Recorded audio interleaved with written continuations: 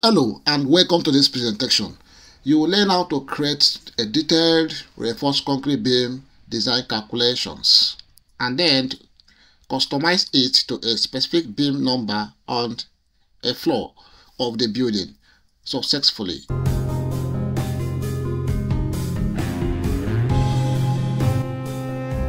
If this is the first time you have come across our video on our channel Soft Freezing Academy, consider subscribing to stay connected with us. Let us get started. Now I want to create a report or calculation sheet for reinforced concrete beam on this first floor. So I don't want to create the calculation sheet for all the beams. I just need some specific beams on this first floor and as well some specific beams on the second floor, basically the critical beams. All right, the design calculations. So for instance, I want to look at these two beams. This one is 1B6 and this is 1B13. All right, I want to create a report for just these two.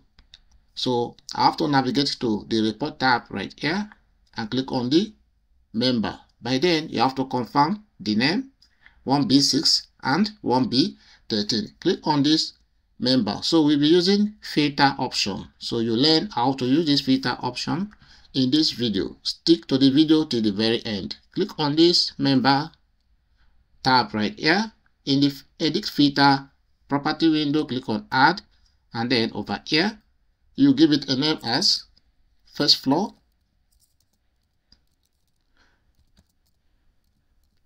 beam. Then you scroll down to locate the beams. We are considering 13 and 6. 1B13 and 6. So this is 1B13. You check it right there. And you locate 1B6. So this is 1B6. Alright. So these are the two continuous beams I'm going to print at the first floor. I click on OK. I want to print also some beams at the second floor. So I have to also take note of those beams. For instance, this one, 2B14 and 2B9. 2B14 and 2B9. I click on the members in the filter panel right here. Click on add. And then I give it a name as second floor beam. Then I scroll down to look for 2B14 and then 2B9. This is 2B9. I will check that and then I come down to B14. This one, I checked it successfully. In this same procedure, you can be able to print any of the structural element, whether the columns or the beams at any level successfully. I click on the OK option. Now we proceed to the model report. I click here. So in this panel, I'll drag this into the left pan. So over here, available style are here. You can choose any style. You can also add from here. So let's say we go by the default style, beam report. You must ensure that there is active here. For instance, if you want to use these options, I have to click on active to make it active right here. So I get back to this option and click on active, ensure it is active. After which I click on the concrete option in this panel. I'll drag it to the right panel, release my hand to have it placed. If I expand this plus provision, I can see all of the structural elements right here. But what I need here is beam only. So what I will do, I will pull all of this to the left pan, just like this, to remove them. Because what I'm printing is what is in this right pan only. So having moved all of that, I'm left with beam design. Expand this beam design. Select on this beam design, right click. Under modify filter, you see structure. So if I use structure option, it simply means I'm printing the design report for both first floor and the second floor beam I've selected previously. And then over to the style provisions. So if I leave this style provisions active style, it simply means I am printing concrete beam summary, I'm printing concrete beam design, I'm also printing analysis report. For those beam I have selected, take note. All right. So now I just want to print concrete beam design detailed report, not summary. So use these particular options. I have to check that. And then if I right click here under modify style, I can be able to now print a specific floor of the beams I've selected. Like for instance, first floor, I've selected 2 continuous beam right there. So those are the beams that will actually be printed in terms of its design calculations. All right. So I click on this beam, I'll do the same thing. So this has to be selected over here. This also has to be selected. Very important. Coming to the beam design summary, right click on the modifier, make sure this is selected. And then for the design also, you can check the result type. Okay, so this is statics and RXA. RXA simply means the seismic result, all right, or the seismic calculations. So in this model, I did not apply seismic, so I will go by statics only.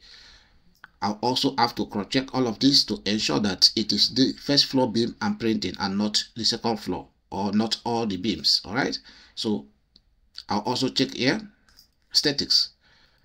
Click in these provisions, statics. All right, and then click on settings, make sure include all detail report is checked successfully. Click on the OK. So with these settings now, it will actually give me the design calculations for the selected reinforced concrete beam on the first and second floor only.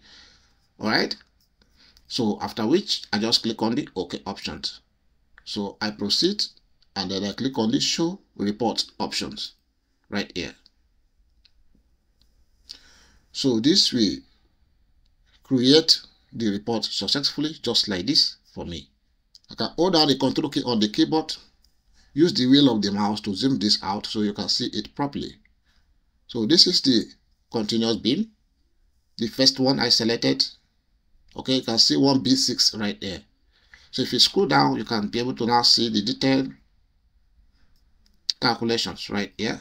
Over here, you see the detailed calculations based on Euro code successfully. And then if you scroll down, you can now see the shear force in the major axis, okay, and the value of the shear successfully.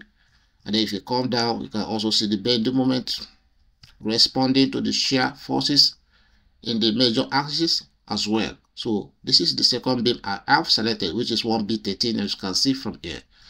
All right, so this is how you can actually print the beams. Okay, now how about this header? Okay, if you want to actually edit this header, you have to come over to where you have edit header provisions. Okay, you click right there and then you click on edit from here. Then over here you have the name, so you can key in the name of the company right here, so that will be fit in automatically on this header provisions. Over here we have logo. You can click right here to navigate to your drive and select your logo successfully using the option of JPEG or PNG. All right, I click on cancel. From here you scroll down, the same process for the project name, you had it. Okay, all of this you can just give it the name successfully, the engineer design by, give it the name, after which you click on the OK options, and that will take effect instantly on the header, after which you can proceed to print this using PDF or Word document. All right, so this is how you can be able to actually generate your detailed reinforced concrete beam calculations using Tekla Structural Designer successfully. So the same procedure you apply to other member, but once it comes to reinforced concrete slab, you have to go straight away to these provisions. Over here, if you expand it, you can see slab stroke matte design. You pull it to this other panel to be able to print it, the part base, the same thing successfully. Okay, so I believe you have learned one or two things in this video. Don't forget to like, subscribe to our channel if you have not subscribed yet. Also, I am inviting you to join our Pro-User Masterclass that is ongoing on Tekla Structural Designer. In this masterclass, you will learn in detail about structural analysis, design, and standard detailed drawings using Tekla Structural Designer. You can contact me through the link in the description of this video. And if you have any questions to ask based on this video, we can discuss it in the comment section. Have a great day, stay safe until I see you in the next presentation. Bye for now.